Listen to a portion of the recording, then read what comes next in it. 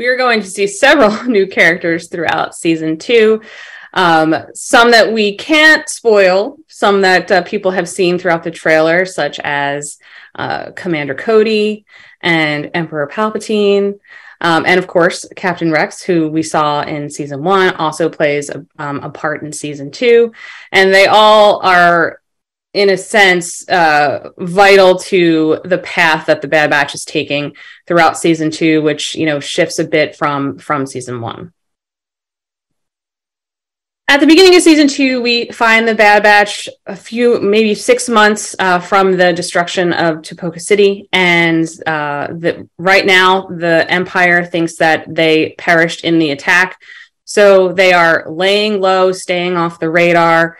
They're a bit more beaten up. Their armor's worn. They're going from gig to gig, just trying to sort of survive and make their way without making too many waves.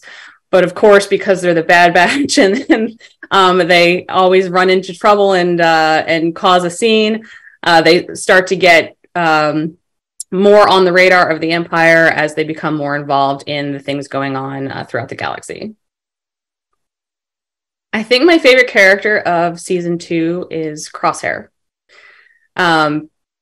Based off of, where we left him in season 1 and the fact that he has doubled down with the Empire, I think he is in the middle of a crisis and doesn't really understand where he fits in and what the journey we take him on and his connection with Commander Cody.